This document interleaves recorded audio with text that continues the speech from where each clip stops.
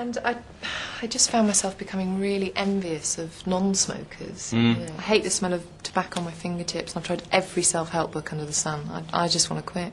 So you thought you'd give hypnotism a go? Mm. Very wise. Mm. But I am a bit nervous, I have to say. No need to be. No need to be. Very straightforward, the whole thing. Just lie back comfortably on the couch for a second for me.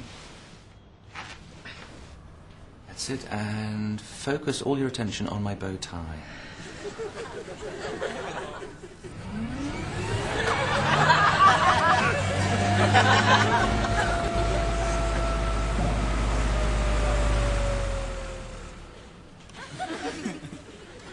Still feel like smoking? Do a little bit, to be honest. Bit of a craving? Yeah. Never mind. Bear with me a moment. Laura, hi. Could you ask Peter to step in for a moment, please? It's my colleague.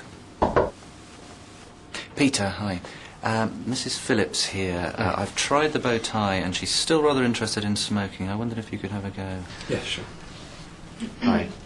Stay seated. Just relax and look into my eyes.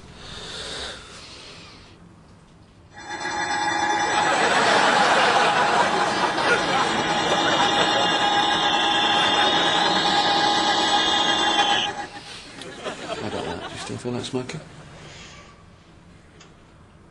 There is still a bit of a craving there. What I'll do is I'll bring Tim in, shall I? Good idea. I'm going to bring in Tim Rowlands, and I should point out that he is an evil hypnotist. Right. So... Tim? Yeah? Can you just come in here a second? Yeah, sure. Hi, this is Mrs. Phillips, and Hello. she is, it has to be said, extraordinarily resistant to hypnotism. And I wondered if you could have a go. She wants to give up smoking. Right, well, I'll give it a try.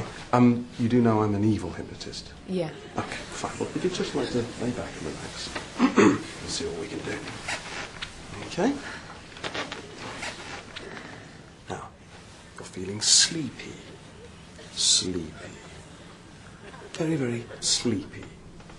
Now, when you awake, you will no longer crave cigarettes. Okay, now, would you care for a cigarette? No.